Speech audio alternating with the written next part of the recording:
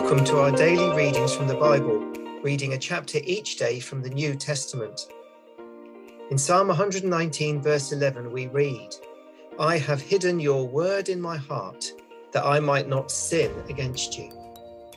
O Lord, plant your word deep in our hearts these days. In Jesus' name we pray. Amen. Hello, today we're reading from the first letter of John, chapter 5. Everyone who believes that Jesus is the Christ is born of God, and everyone who loves the Father loves his child as well. This is how we know that we love the children of God, by loving God and carrying out his commands. In fact, this is love for God, to keep his commands, and his commands are not burdensome, for everyone born of God overcomes the world. This is the victory that has overcome the world, even our faith. Who is it that overcomes the world? Only the one who believes that Jesus is the Son of God. This is the one who came by water and the blood, Jesus Christ. He did not come by water only, but by water and blood. And it is the Spirit who testifies, because the Spirit is the truth. For there are three that testify, the Spirit, the water, and the blood, and the three are in agreement. We accept human testimony, but God's testimony is greater, because it is the testimony of God, which he has given about his Son. Whoever believes in the Son of God accepts this testimony.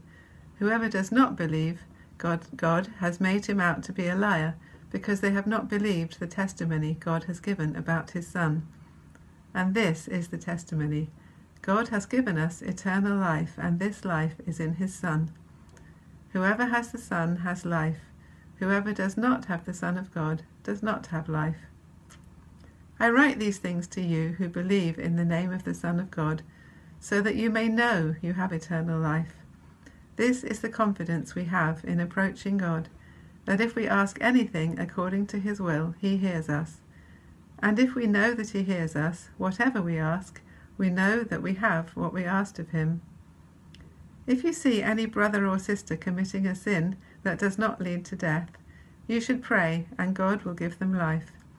I refer to those whose sin does not lead to death. There is a sin that leads to death. I am not saying that you should pray about that. All wrongdoing is sin, and there is sin that does not lead to death. We know that anyone born of God does not continue to sin. The one who was born of God keeps them safe, and the evil one cannot harm them. We know that we are children of God, and the whole world is under the control of the evil one.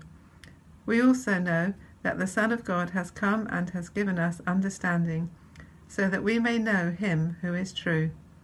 And we are in him who is true, by being in his Son, Jesus Christ. He is the true God and eternal life. Dear children, keep yourselves from idols. So this chapter contains a number of themes that we've come across recently in our readings that we've been sharing together.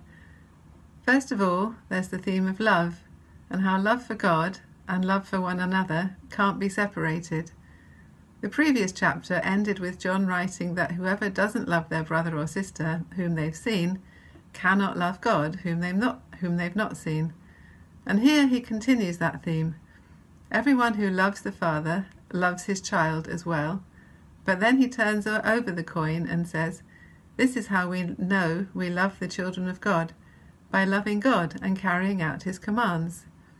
So we can't love God without loving his children, and we love his children by loving God. It seems that the two are intertwined and inseparable. Another theme is overcoming. Back in John's Gospel, chapter 16, we read Jesus' words, "In the world you will have trouble, but take heart, I have overcome the world." Here, John talks some more about overcoming the world, but this time it's our faith that overcomes the world. This is because our faith is in the one who has already overcome the world. I wasn't too sure what overcoming the world meant exactly, but perhaps a part of it is restoring it to how it was originally intended to be. Think of a once beautiful garden that's now overrun with weeds and brambles, which needs to be overcome for the garden to be restored to how it should be. And Jesus came to restore us to how we should be, to overcome all the things which weren't originally part of how we were created to be, such as our selfishness, our unkindness, our greed, which adversely affect our relationships with one another and with God. Jesus has overcome these things by dying in our place and paying the penalty for our sins. And by having faith in him, we too have overcome them and are being built into a new community where love and trust are possible. Then there are other references to water, blood, the Spirit, and testimony. Well, what does all that mean? Well, in a court of law in Old Testament times, for something to be accepted as true, for example, someone accused of committing a crime, there had to be the testimony of 2 or 3 witnesses. So here, John gives 3 witnesses about Jesus being the Son of God and the promised Saviour. The first witness is water. This seems to be a reference to Jesus being baptized at the beginning of his ministry.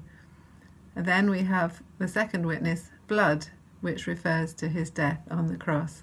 And the third witness is the Spirit, who John in his Gospel called the Spirit of truth, and who lives in believers.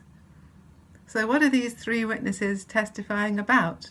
And the answer to that can be found in verses 11 and 12. God has given us eternal life, and this life is in his Son. Whoever has the Son has life. Whoever does not have the Son does not have life. So John wants us to be sure that we have eternal life if we believe in Jesus as the Son of God. And John finishes his letter with an encouragement for us to pray, knowing that God hears us, and a warning to stay away from sin and to pray for others who are in danger of choosing a wrong path. And finally, he finishes with a warning to stay away from idols.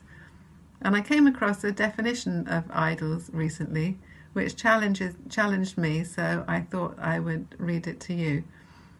An idol is whatever you look at and say in your heart of hearts, if I have that, then I'll feel my life has meaning, then I'll know I have value, then I'll feel significant and secure. That struck a chord with me. So as we finish John's first letter, let's make sure that we are staying away from idols, whatever they might be, and that our faith for life is firmly rooted in Jesus, and that we show our love for God by loving his children, and show our love for God's children by keeping God's commands. Let's pray. Lord, please show us today which of your children you're calling us to show your love to. And if our faith has become small, please remind us of how trustworthy your promises are, and that you promise eternal life to everyone who believes in you. Amen.